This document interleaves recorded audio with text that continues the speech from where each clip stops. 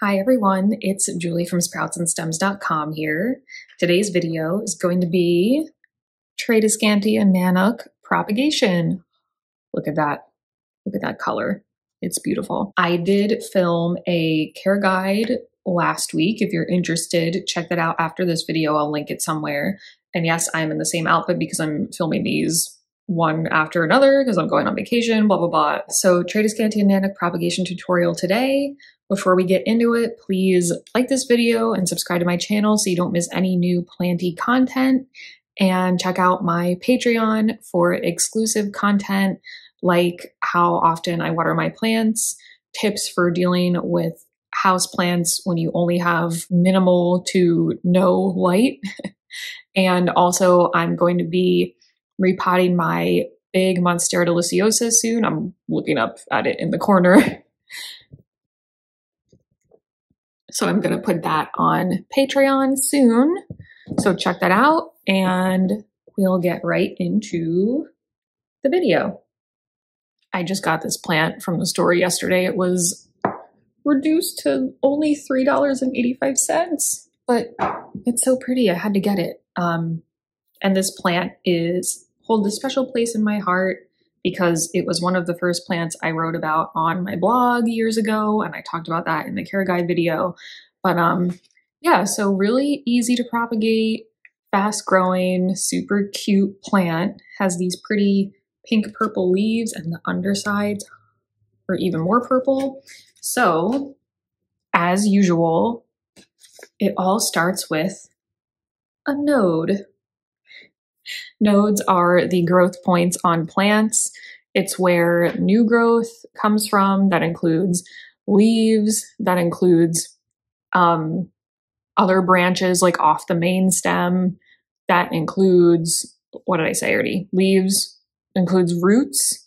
So all new growth comes from the nodes, and the nodes are actually really easy to see on Tradescantia Nanouk. So each one of these lines is a node. And I also have some old photos from an old plant that I used to have that I'm going to put up on the screen that it'll maybe be a little bit easier to see because this one is still a little baby plant.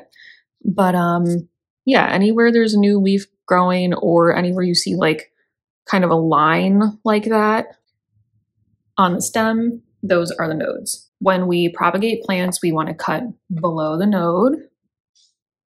So we would cut right there so that roots will sprout from that node. So I'm not actually going to cut anything today because this is like a teeny tiny baby plant. There's not much to cut, but like I said, I have photos. I'm going to show you exactly where to cut. I'm going to show you examples of roots growing after a few weeks. So I still will be showing you things. Step one to propagating Tradescantia Nanouk, like I said, is identify a node. Identify a stem that you want to cut off and then find a node on the stem. So I'm not going to actually do it. I'm just going to show you exactly where I would cut. Say I want to take this stem. See that line right there? I would cut right here. And then after you have your stem, I personally have always had more success with this plant propagating in water. And in general, I like water propagation better because I like to see the roots, but you could propagate in other things like potting mix or sphagnum moss. So after you cut that part off, you take the cutting, you stick it in water or whatever propagation medium you're using. You basically, it's a waiting game. Place it in bright indirect light. Humidity is helpful. If you have like a plastic bag, you can put over the top of it, or like a cloche or something, some kind of like cute little fancy cloche or whatever. Humidity is helpful. Not necessary, but definitely helpful. You stick it in water, make sure the node is underneath the surface. If you're using soil or moss, same thing. like plant it so the node is like buried, and make sure that the medium stays lightly moist the entire time that a root system is developing, because it's helpful for root development, moisture. And after a few weeks, you will start to see roots growing. As you can see, they're basically forming around those like bottom few nodes of the plant. And once you have roots that are around like 2 to 3 inches long, that's how long I like to wait, you can pot them into a small pot.